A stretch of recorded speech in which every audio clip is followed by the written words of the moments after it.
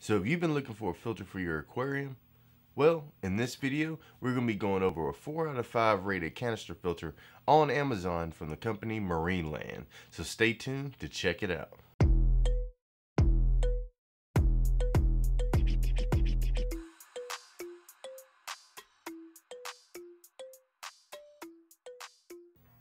Welcome back, guys. I'm Josue from Josue's Exotics, and on this channel I like to make informational videos about my reptiles, and sometimes that includes product review videos like this video today.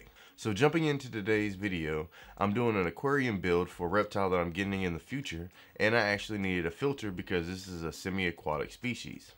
While doing some research, I came across two companies that seem to be controlling the majority of the market in your aquatic filtration systems.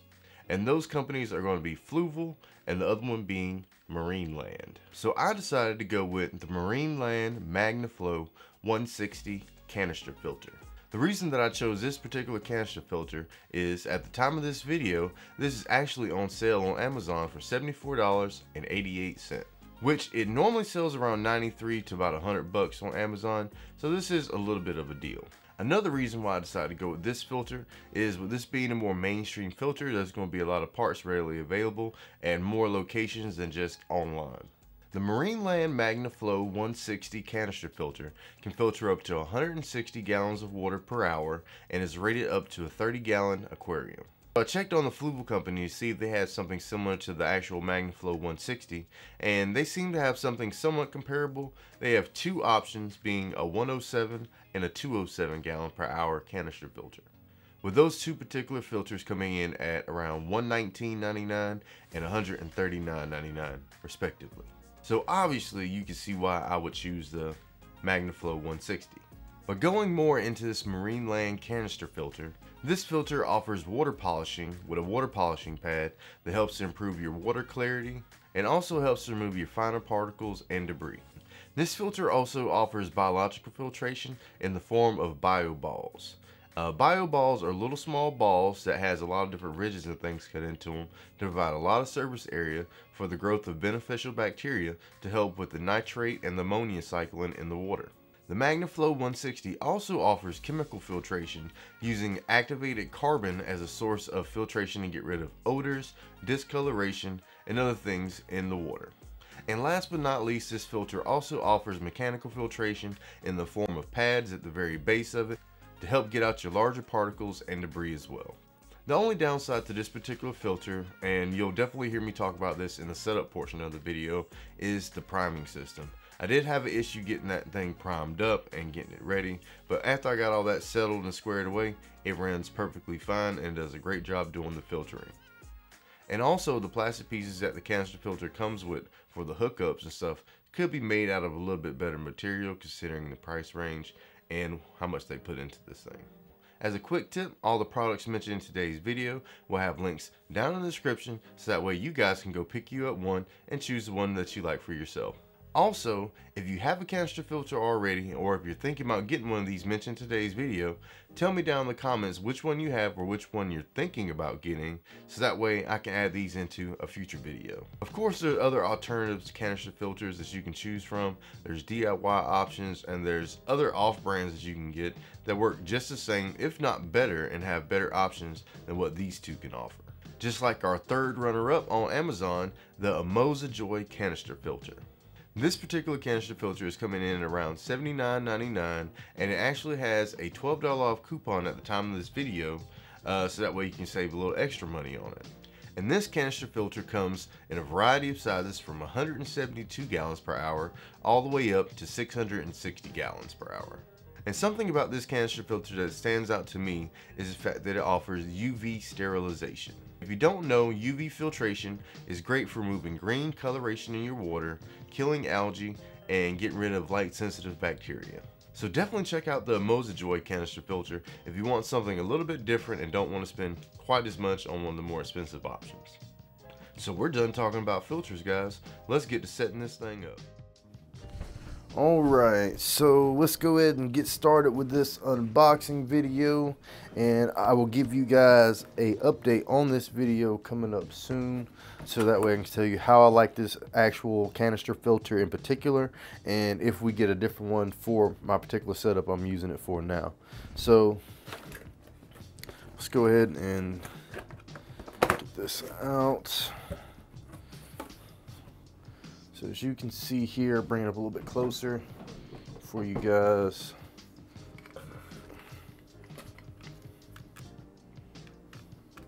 Boom. So boom. First time unboxing this, as you can see, still in the wrapper. We got our, here we go. We got a parts diagram and identification, replacement as parts list. We're gonna keep this, put this off to the side, make sure we don't lose this in case we need to replace anything on our canister filter here. Let's see. Uh-oh. All right, so we got some O-rings here. I'm guessing this is for the lid for the canister filter. We're gonna put this off to the side. And let's see, we got our box here. Let's go ahead and open this up. Let's see, grab a knife. I have a knife. Right. Yeah. So let's pop this guy open. Turn this way. Alright. So in here, it looks like we got two O-rings, obviously. We got some tubing for the inlets and outlets for the water. We got a lot of different accessories for the tubes.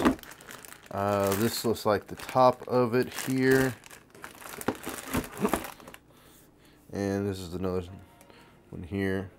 I will say the quality on this is not the best quality. Feels a little bit on the cheap side, but it'll totally do, and it's sturdy enough to work. So the tubing actually is probably one of the better ones on this. This is actually really thick tubing, and this stuff is actually kind of expensive.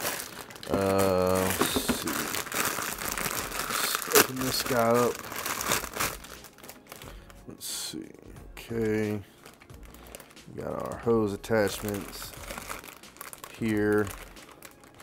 And this goes down, up, different levels. Okay, cool. That looks good. This piece is actually some pretty decent quality as far as material wise. Let's see. Let's open this up.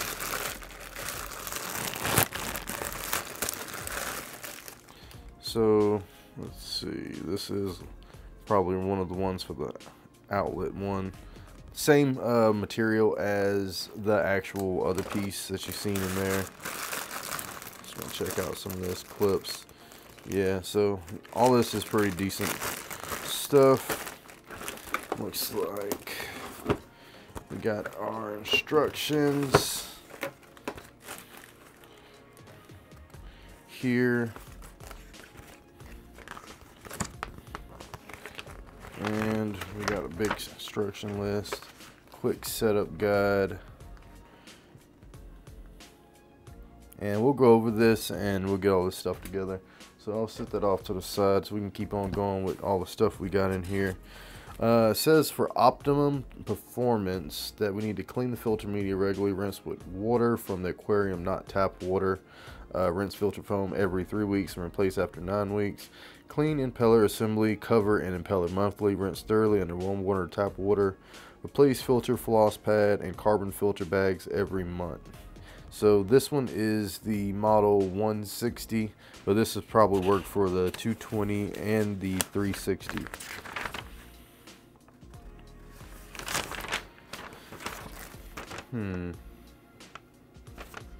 Okay, so it's the same thing, just in other languages. So this is more replacement parts list as well, so I would definitely recommend saving this in case you need to replace anything, because this stuff is pretty readily available on Amazon. So if you want to pick one up, I'll definitely have a link down in the description, because I would probably recommend this thing for a lot of people. I watched a lot of good reviews on this, so that's why I'm doing a review on it, to see if it'll hold up to what I'm doing here. So let me grab my knife. That'll make this a whole lot easier. Get this guy out of here. So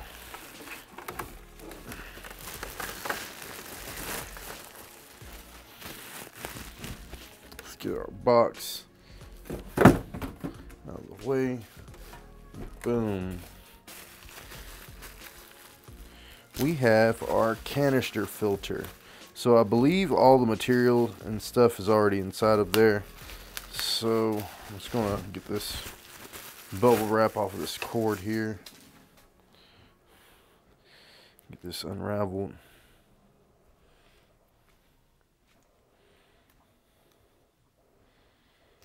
Let's see. Boom. Alright, so we got our prime right here. And then I believe this guy should unlatch.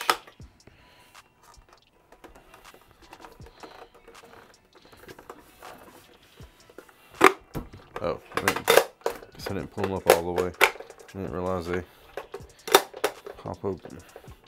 Alright, cool. So inside of here, I believe we have our impeller, which it said that it needs to be cleaned out. So got that in there. Cool. Locks in. Good. I'm gonna move this out the way. That's the top unit. So down here we should have our baskets. We got one screen here, and up under the screen we have this guy, which has a little pull-up tab on it, so you can pull it up and hold it. So we got a filter media here.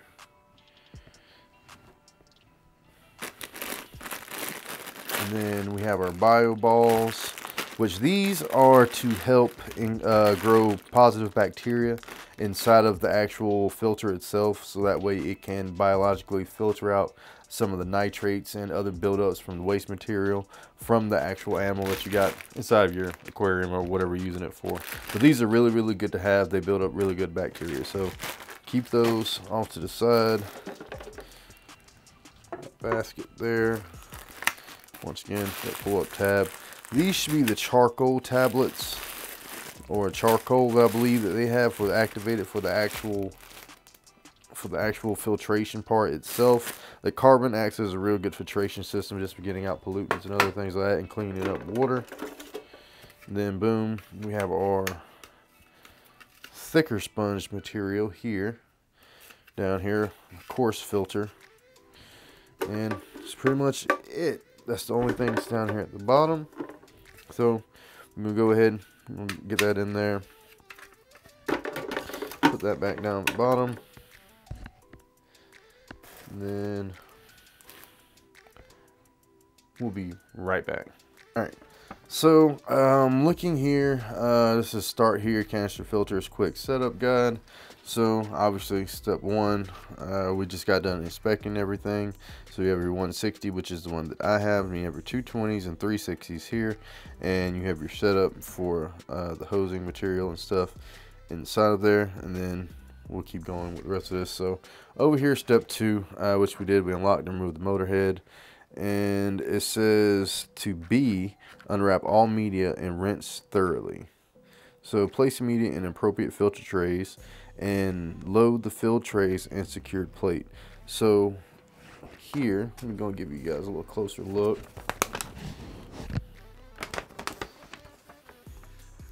So here at the very bottom, we have our coarse filter, and on top of that is going to be the bags of charcoal. So I'm going to take those out, put those in there, and then we got our bio balls right above that with our actual other filter at the top. I forgot the filter floss pad, I believe that's what it is, and it's secure and plate for the very top of it. So it says make sure we unwrap and rinse everything, so let me go do that real quick and we'll be right back with you guys. Alright, so now that we got all our stuff rinsed out real good, we're going to go ahead and start placing all our stuff in here. So like I said, at the very bottom we got our coarse filter, then the next one we got a carbon layer, which is the one that I have here. So let's put that there, and then above that is the filter with the bio balls, so we're going to put that in there. Let's see.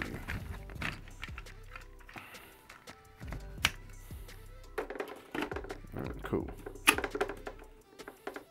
And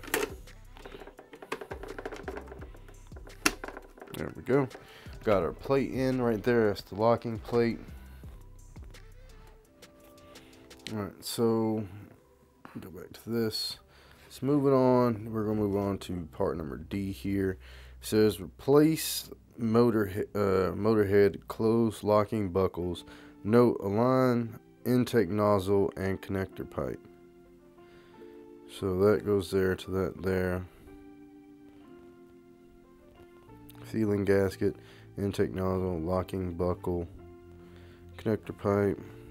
Each valve block to motorhead. The inlet will be on the right and the outlet on the left. To lock the valve block, turn the key clockwise and reverse the lock. And that's talking about the top of the actual motorhead. So let me go ahead and put that together there.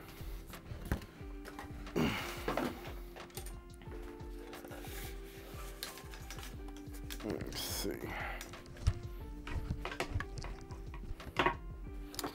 So like it said, we're going to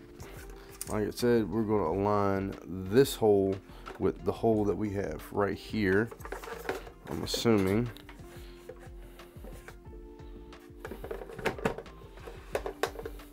All this is, depending on how you want to look at it, it's no big deal. Actually, I want to turn it so the label faces that way. I'm bougie. It'd be alright.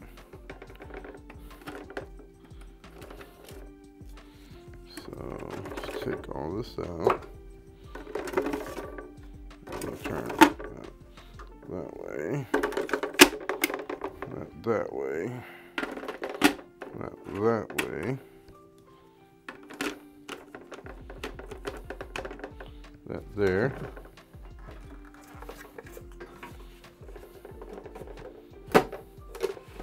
There we go. Boom. So that'll work for me. So we got that there.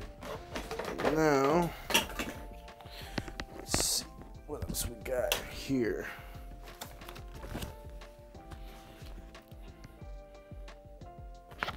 Let's go ahead and close our locking buckles here.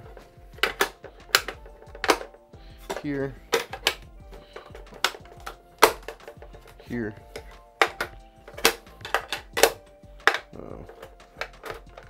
Alright, boom. Got everything locked on down. Now, next thing, so we do got these O-rings we got to pay attention to. I'm glad we see that now.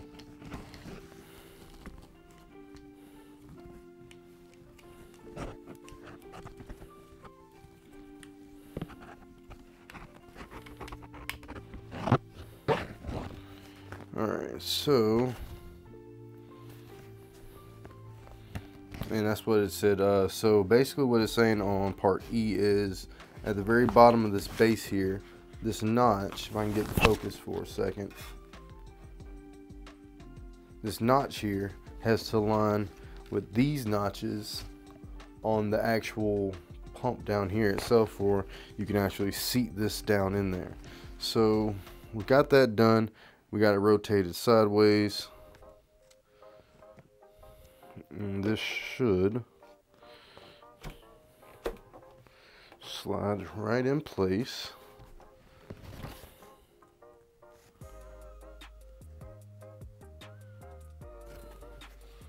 Turn down. Good there. Alright, so we're done with step number 2. Step number 3 says placement. Place canister filter under aquarium in an accessible location. Top of canister must be below aquarium water level. Easy. I have already a spot for it with holes so I can run the tubing. And it says make sure the distance from the bottom of the filter and the top of the aquarium falls within these ranges. 20 to 60 inches. Cool. Do not plug in. So we'll place all that, but we're going to keep on going. We'll move on to the next one.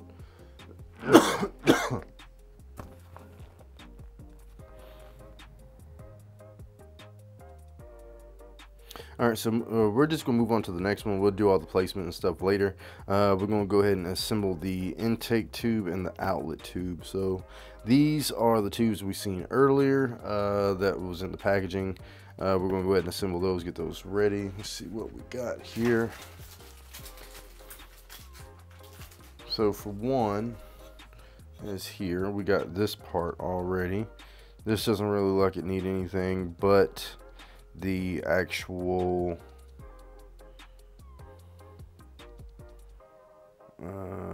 suction cup needs a suction cup on it. So let's see what we got here.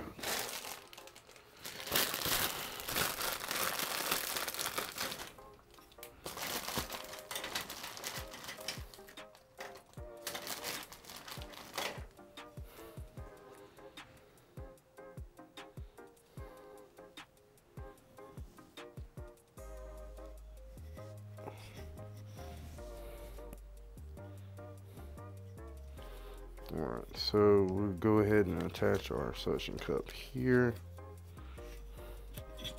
Boom. So this should be good to go.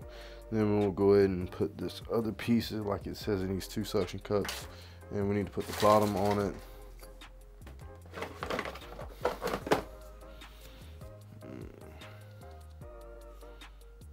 So we got this. This should go here, I believe. Boom. And then inlet tube, 2 suction cups, clamps,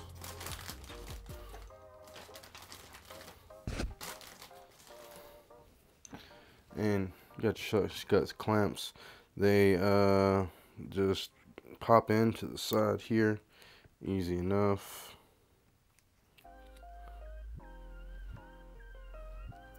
Boom. Got those two. And boom, we'll pop these on. And we're good there. Alright, so let's check over this, make sure we're not missing anything else. See, attached vinyl tubing ends to valve hose. Tighten hose nuts. Please make sure you have pushed the vinyl tubing down to the hose bar as far as possible. Make sure the hose nuts tighten properly.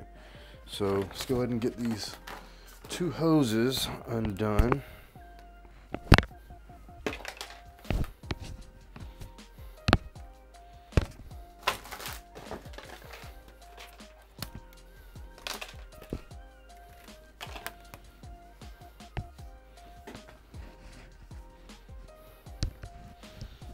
So just make sure that we push this down all the way, which that is not too bad.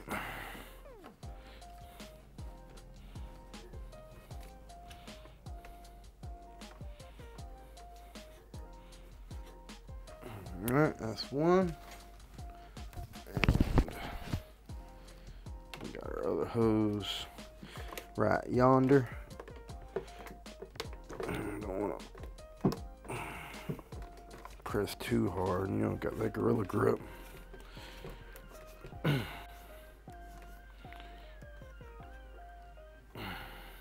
Alright, cool. So we got our hoses attached now. We should be ready to go move along into putting this on the actual aquarium itself. So we'll see you guys in just a second. Let me go transfer everything to the room.